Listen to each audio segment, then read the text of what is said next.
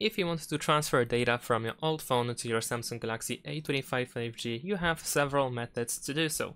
For instance, we can use an app that we have already installed on our device, and that is over here in the Samsung folder, the Smart Switch. So if you go to this app, we can scroll down just a bit to continue, scroll all the way down and choose to allow. And now we can choose to send data or receive data. In our case, since we want to transfer data from our old device, we want to receive data on this device. And if the battery is low, then we will be asked to charge our device. Now over here we need to select what is our old device. So if you had iPhone or iPad, then you need to choose this option. And of course, if you had anything else that is another Samsung Galaxy or any Android device, then you want to choose this one. You can transfer by using the USB cable or wirelessly. I'm gonna choose wirelessly. And now our device will try to connect with our old device. However, to make it possible, of course, we need to have Smart Switch app on our old device as well. So we can tap over here, get Smart Switch on your old device, and then we can choose other Android phone or tablet. Of course, unless you had a Galaxy, then you choose the other option. We will see the QR code that we can scan on our old device in order to download it. If you have issues with the QR code scanner, then you can simply go to the Play Store and you can search for Smart Switch. So simply type Smart Switch and download this app over here. And on your old device, you should follow the instructions after you open the app in order to finalize this process. And after that, once these two devices are connected, that is your old phone and this new one, you should be able to select whatever you want to transfer. Now, in addition to that, if you don't want to use the Smart Switch for some reason, there is another app that I like to use in order to transfer data, and we can find it in Play Store as well. So this time we're gonna enter the Send Anywhere text.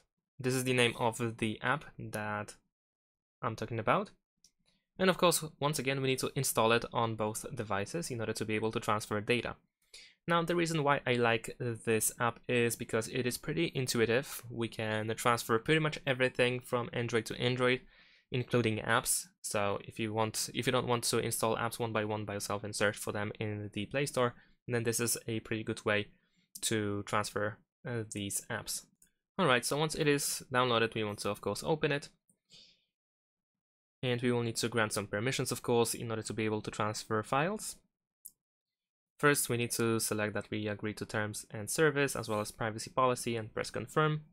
Let's grant access, press allow. Notifications we can allow as well. Updates, we don't need to agree to updates, we can select not now and then OK. We can also use Wi-Fi Direct if you want to. And okay, now we can start using this app. So how it works is pretty straightforward. Over here you have the list of everything that you have on your phone. So let's pretend that this is our old phone and we want to transfer something. We can simply select whatever we want to transfer. We can go through different categories in order to select photos, videos, audio, and so on and so forth. And then once you are done with selecting items, you can press send over here. Now, over here you will see a code that you can enter on your Galaxy A25 5G, that is your new phone, or the QR code. And where you want to enter this code? Well, if you go back at the bottom over here, you have these options, and you want to make sure that you have it set to receive. So once you select receive, over here you can enter the code, the 6-digit code that you had seen or that you see on your old phone, or you can press this QR code icon in order to open the camera and scan the QR code instead. And after that, you will begin transferring those data or files. And that is pretty much it. Thanks for watching, leave a like and subscribe to my channel, and see you in my next videos. Bye.